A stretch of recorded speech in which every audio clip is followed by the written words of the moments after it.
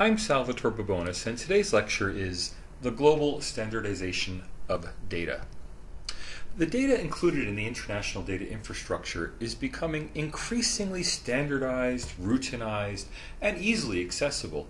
On balance, that's a good thing, but it does result in the problem that people, or even professional researchers, tend to ignore concepts that are not captured in these standard versions of databases.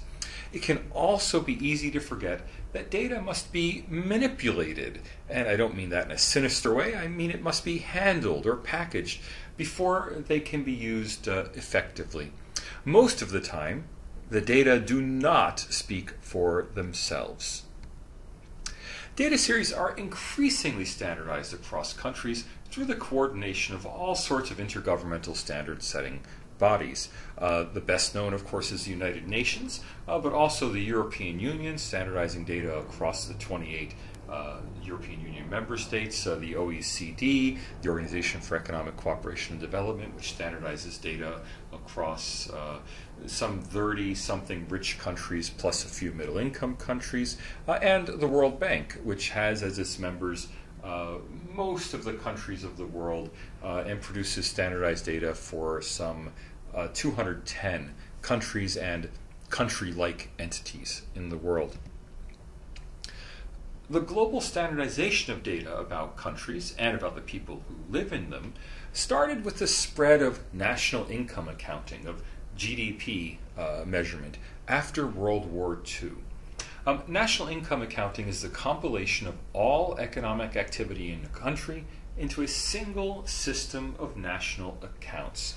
This first system of national accounts was developed in the United States in the 1920s by Simon Kuznets, and it's based on a series of industry surveys and service surveys that measure economic activity. Literally, the Bureau of Economic Analysis and the Census Bureau conduct surveys of businesses, asking them, how many units were produced and which ones of, several thousand standard industry classifications of products. All of this is then aggregated up to a total national accounting system. During World War II, the United States used the system of national accounts as a very effective planning tool. Simply put, the United States knew in great detail how much was being produced in every very small, fine-scale industrial sector in the country, in a way that other countries in the world simply didn't have a firm grasp of what was being produced at the time.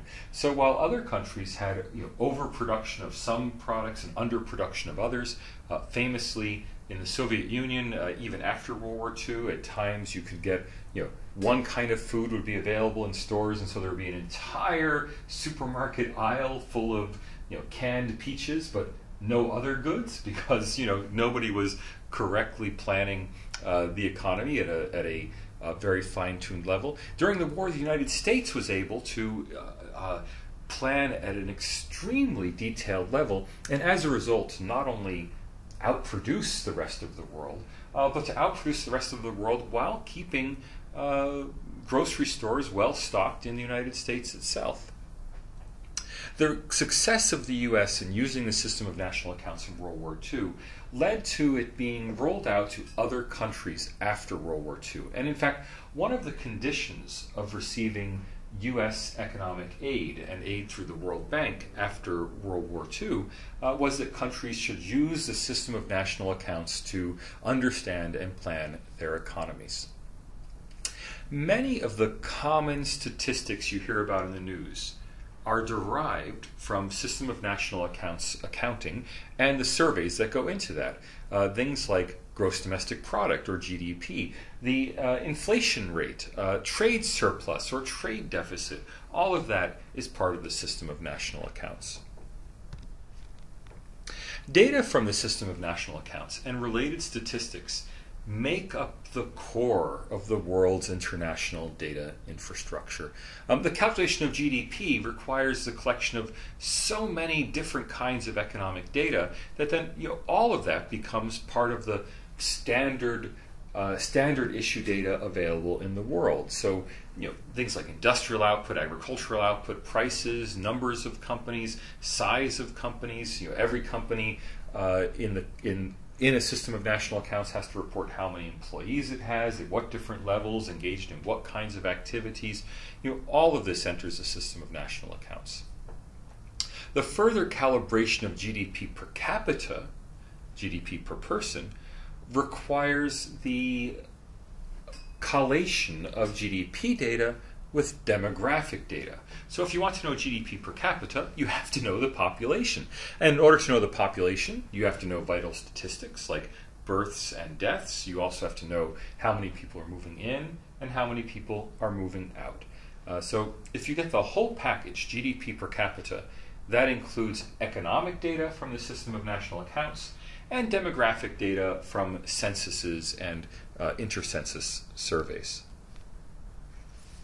There are also intergovernmental organizations that produce a bewildering array of data sets, but many of them are for purely specialist use. And I'll just leave this card up for a moment to give you some idea of all the different sorts of databases that are available in the international data infrastructure, but these are specialized data sets that are rarely used by anybody outside the academic and research communities. Non-governmental organizations, NGOs, also compile and publish data, but the trick is that NGOs publish data in support of their own missions. They don't tend to produce data just for the general public or for government planning use. They produce data because they have an interest in producing data. So, for example, Freedom House, the U.S. democracy promotion think tank, produces a report on freedom in the world, unsurprisingly, while Reporters Sans Frontières produces a press freedom index.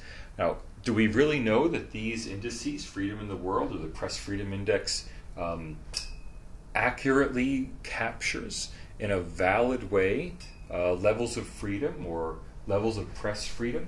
Well, it's difficult to say. Faith in the data set really simply depends on faith in the organization. In the PowerPoint version of the lecture, you can click through to some data sets from Amnesty International about political prisoners, about numbers of prisoners and numbers of people executed for crimes in different countries, or data sets even produced by newspapers like The Guardian, or data sets from Wikipedia itself.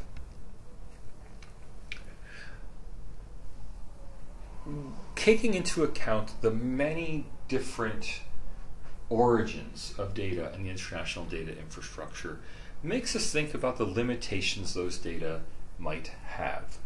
Obviously, data that come from system of national accounts and censuses and intergovernmental organizations has the imprimatur of official, an official stamp certifying them. But on the other hand, they collect data that they want for official purposes, which may not be the same data that you want as a researcher or as a citizen or as a commentator.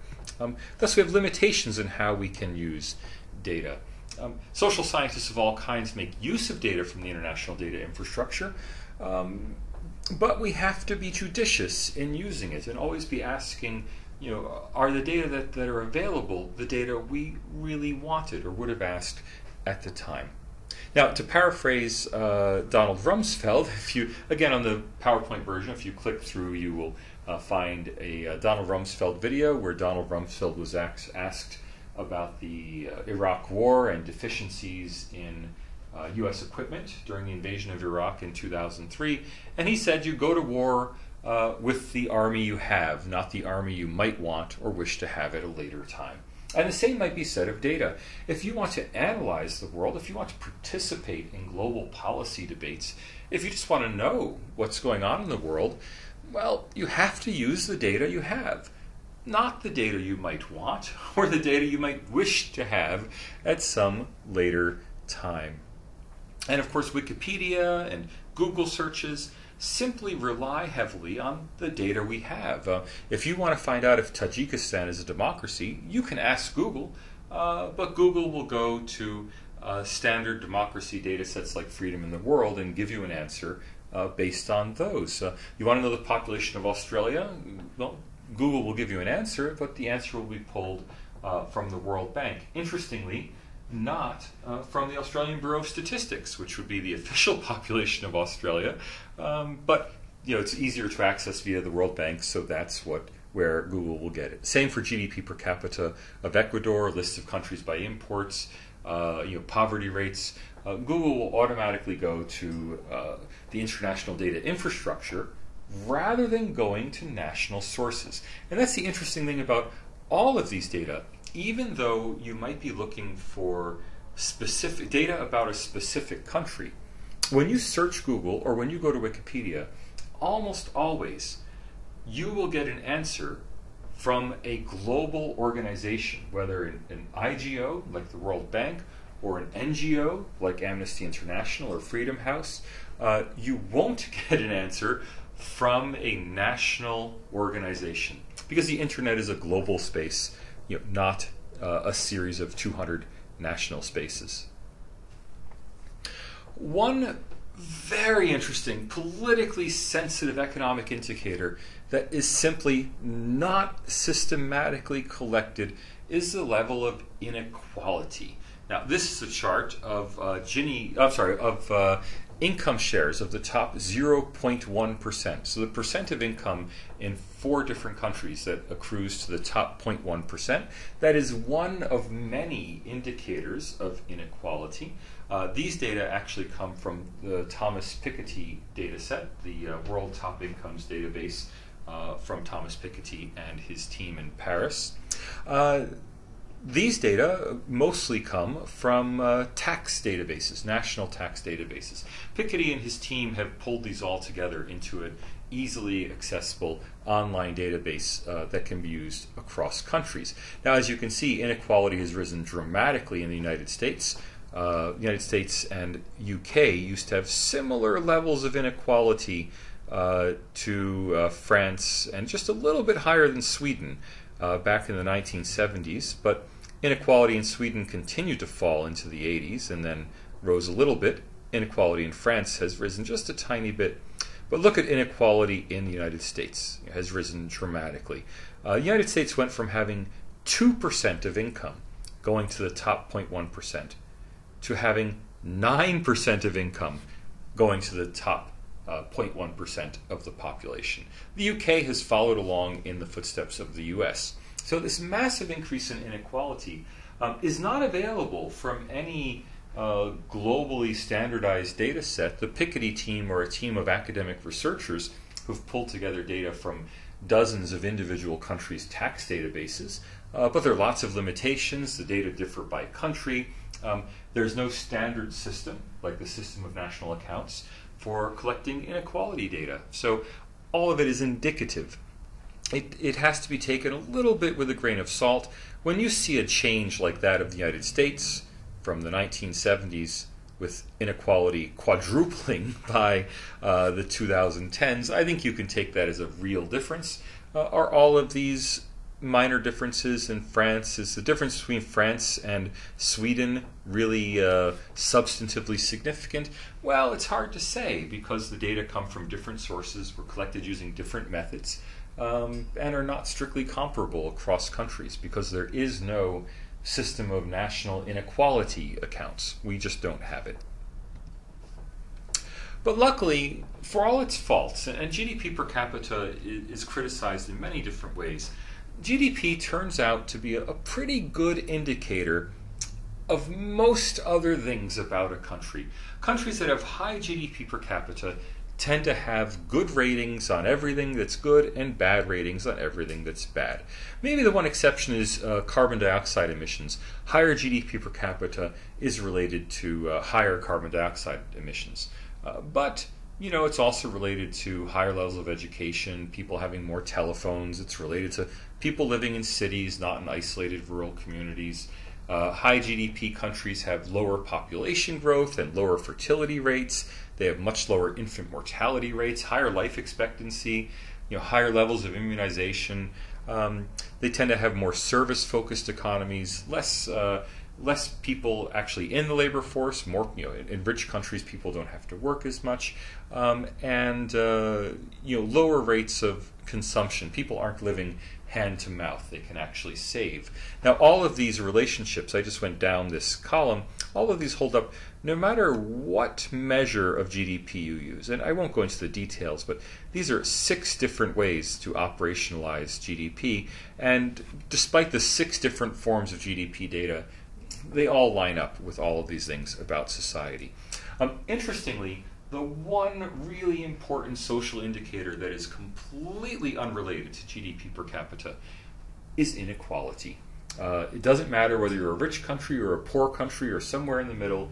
You can either have low inequality or high inequality. It all depends on the policy in that country and has virtually nothing to do with the level of GDP in that country.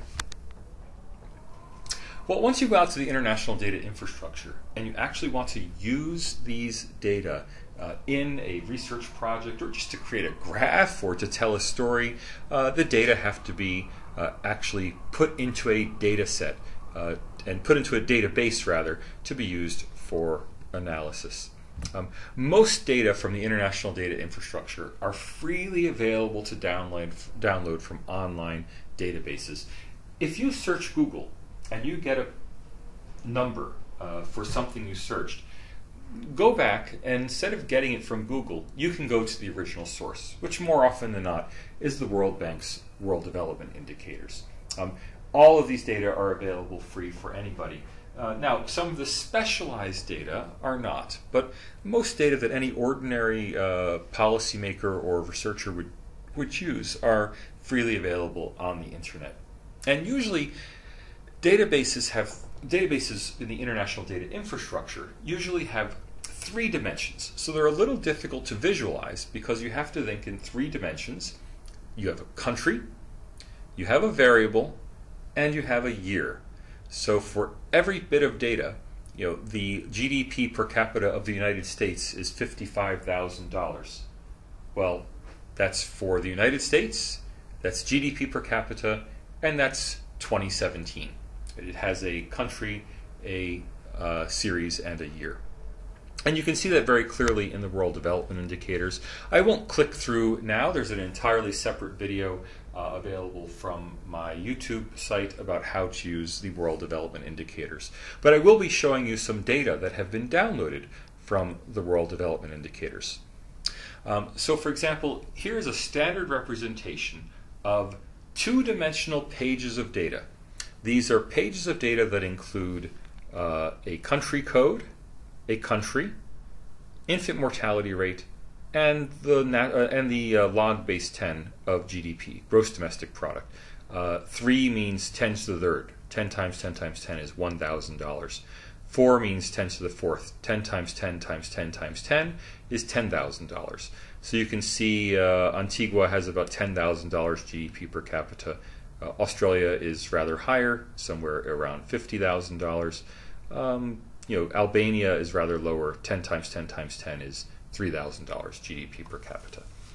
And here we have the data for 2000, the data for 1990, the data for 1980. So we have here we have the countries down the rows, the series or variables along the columns, and the year as a page. So you could think of this as literally a set of pages, one on top of the other, one page for each year. Okay.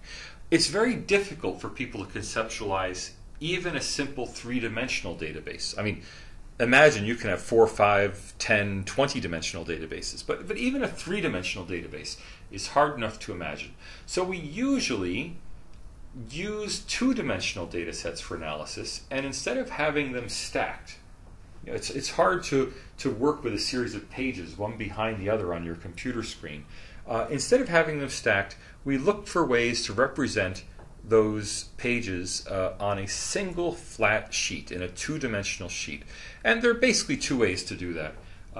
You can have a horizontal format in which each page would go left to right in a single continuous horizontal arrangement, or a vertical format in which each page would go top to bottom below each other in a single top-down format. And I'll show you some examples of that.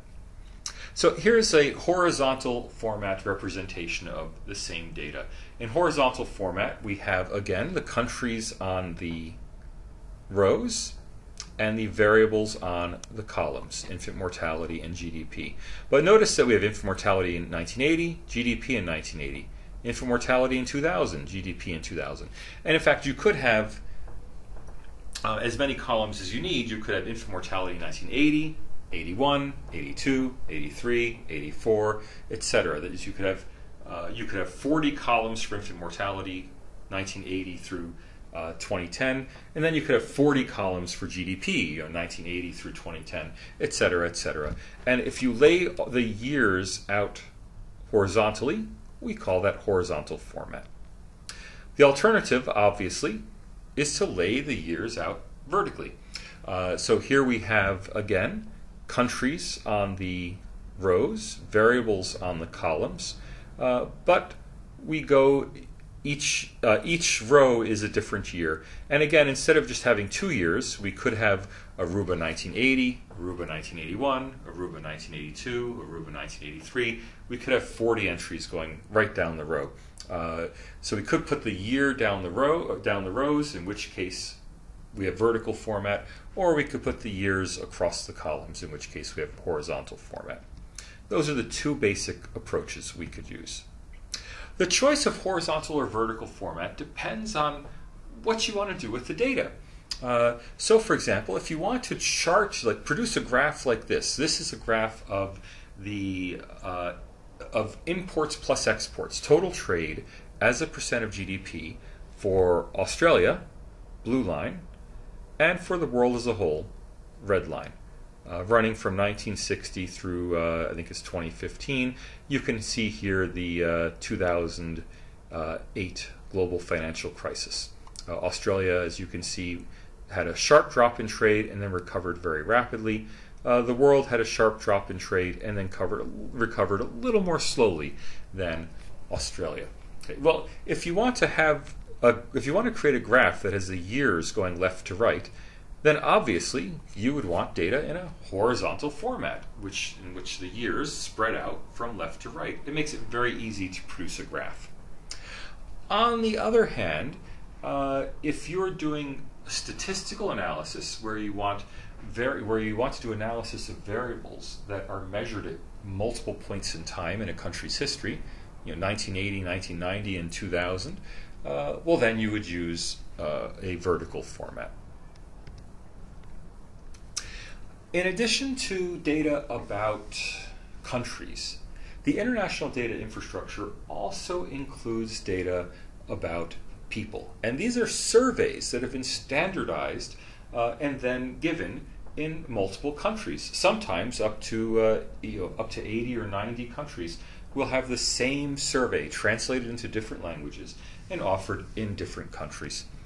There are three major, well-known social survey programs that for years now, over a period of several decades, have repeatedly conducted surveys in a global panel of countries.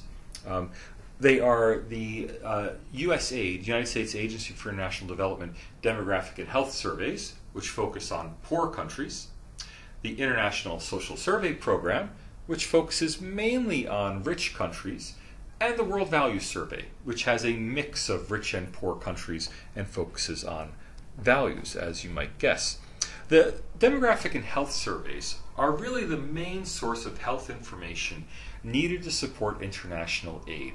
Whenever you read about global rates of HIV infection or rates of infant and child mortality, or if you read about what is contraception use like in Africa versus South Asia versus Southeast Asia, these kind of statistics all come from the demographic and health surveys. And interestingly, these are supported by the U.S. government. These are not a United Nations effort or a World Bank effort.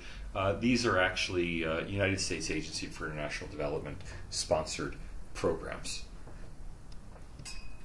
The International Social Survey Program, ISSP, is actually a university-run program, run by a series of universities. In Australia, it's the Australian National University, and it has a strong tilt towards political science questions. The ISSP asks people all sorts of political opinions about things like inequality, the environment, gender roles in the family, whether or not the government should be involved in people's lives. Then each year in the program, they also have a focus topic.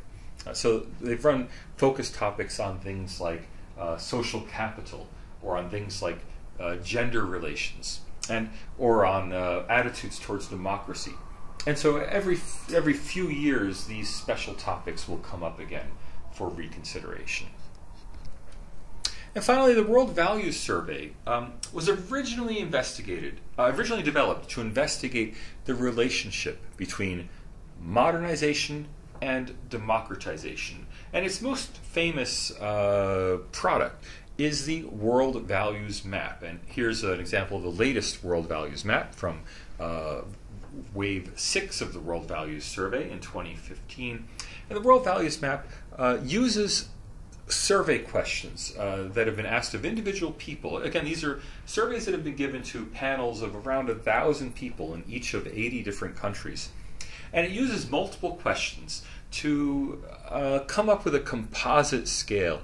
To what degree do people have to focus on survival, or are they more focused on developing their own sense of self, on self-expression?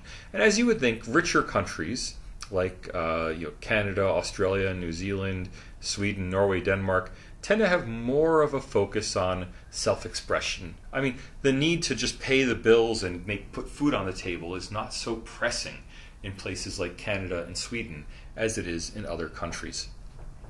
Poor countries, or countries undergoing transition or having some kind of economic dislocation, tend to focus much more on survival values. The second dimension here is traditional versus secular values. So traditional being more religious countries, or countries that are more grounded in family values, places like Sub-Saharan Africa, Islamic countries, Central America, Colombia, Ecuador, Trinidad, Qatar, Ghana, Nigeria are very traditional countries, versus the most secular countries where people are not really bound by tradition are places like former communist countries, Estonia, Latvia, Lithuania, East Asian countries, Japan, Hong Kong, Taiwan, Korea, and again, Scandinavian countries and Northern European countries like Sweden, Norway, Finland. If you take these two together, they make kind of a axis between the most modern countries, those that have most self-expression and secular values, versus the least modern countries, those that focus most on tradition and just making ends meet, with other countries falling somewhere along that dimension. One huge advantage of standardized comparative social survey projects is that they provide data on people, not just on countries. Now, since they provide data on people, you can actually study things like, in this case, the correlation between education and income in different countries. So this is from research I've done using the World Values Survey, and I think there's some 80 or so countries in this database. And for each country, what I have is the correlation between levels of education, number of years people have spent in school, and amount of money they make. So you can see in Albania, there's a strong positive correlation. The longer you spend in school, the more money you make. In countries that have undergone severe, rapid change, for instance in Armenia, there's virtually no correlation at all. It's actually slightly negative, but effectively that's no correlation. Okay. But countries that are more stable and that have stable stratification systems, United Kingdom, United States, Uruguay, all have positive correlations between education and income. There's even some evidence that the correlation is strongest, not in the most developed countries, but the correlation is strongest in places that have maybe higher levels of tradition rather than being focused on self-expression or people's own accomplishments. So in many countries it may be true that that people from the same families are the only ones who are able to get educated and are able to make high incomes. So you see some of the strongest correlations in places like, for example, Tanzania, where there's an extremely strong correlation between education and income. Key takeaways.